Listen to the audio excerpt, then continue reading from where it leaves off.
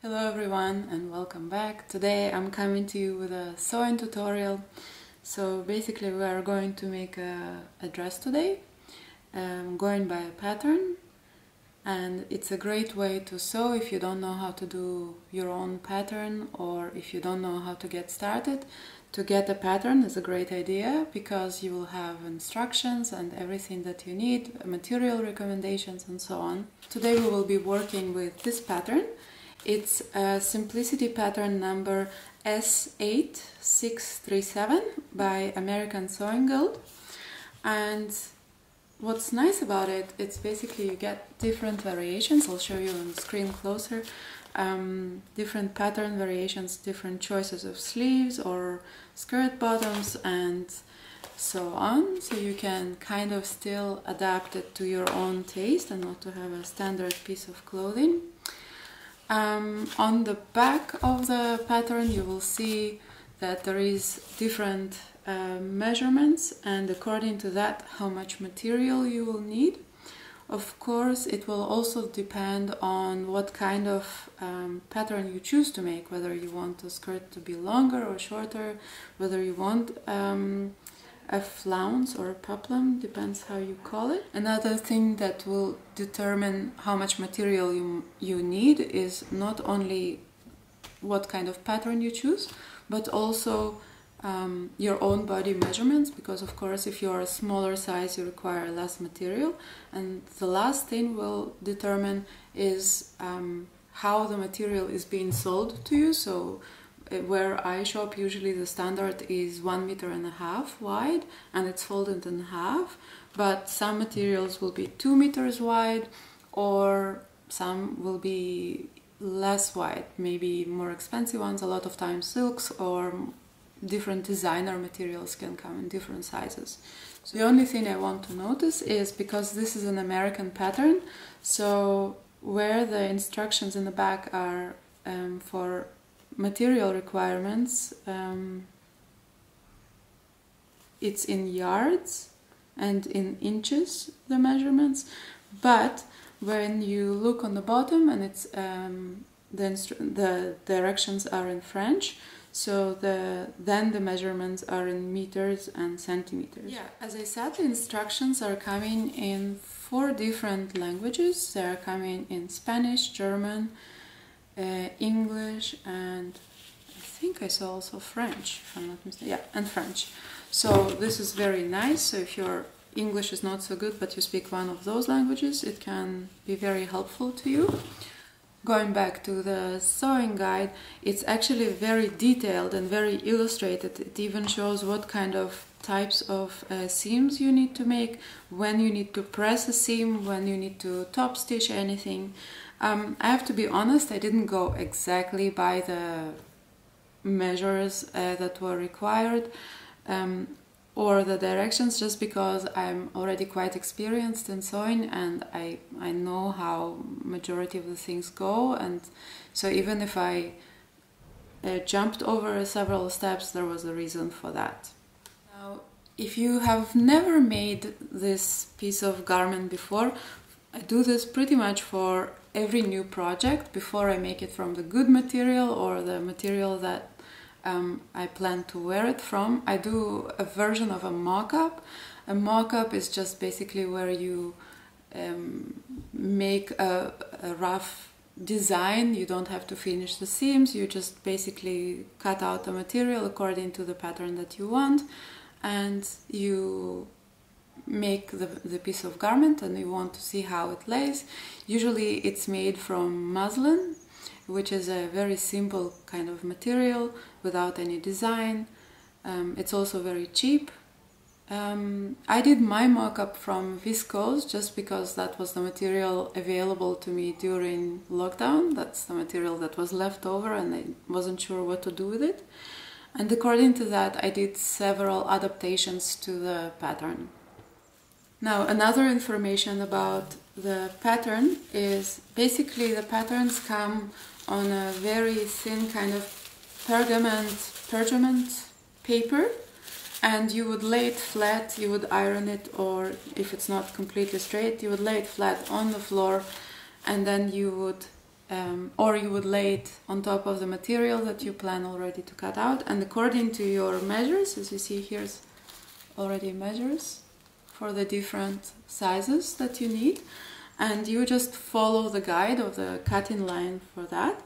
Now, because I make sometimes also outfits for other people, so I plan to keep this intact, or actually if I change my size and I want to be able to adapt a pattern for something else, so I decided to keep this pattern complete, and I decided to take my own pattern paper and just to trace it, and then if I need to adapt or anything like that, or I make a mistake, it's not so bad as cutting the actual pattern itself. So I plan to have it for many years to come, because the design of the dress is honestly quite classical, and I really enjoyed making it and also wearing it already by the time that I'm making this video. Now, according to the mock-up I made, I decided to make a few adjustments to the patterns.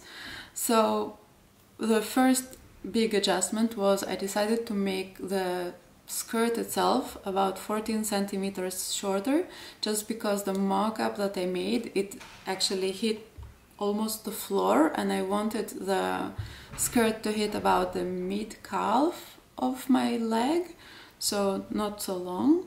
The other thing I decided to do to the skirt was to eliminate the center seam and to have just a little bit more of the width of the skirt, so I have a little bit more of a volume there. And instead of that, I decided to make 2 darts in the back. So of course you don't have to do it, it was just my design choice, and also it's up to you. You can follow the pattern exactly how it goes. It makes a beautiful garment anyway. Now, after also making the top of the bodice of the dress, you will see it later in the video, I've decided to make the bodice about 2 centimeters shorter, and I decided to take in about like 3 millimeters from the shoulder seam, just to make it sit a little bit tighter on me. Now, my body is not a standard, I think, body measurements that you would get in a shop, and that's one of the pluses of making the pattern according to what you want, because you can always take in where you need, take out where you want more room for your dress, and yeah, so that would make it a lot nicer for your own body. So having said that, let's get sewing. Shoo, shoo, shoo, baby. Shoo, shoo, shoo, baby. Bye, bye, bye, baby. Hey, bye, bye, bye. 70. Around, baby. No, nah, baby. Bye, bye, bye, baby. I'm on back, live the life of me.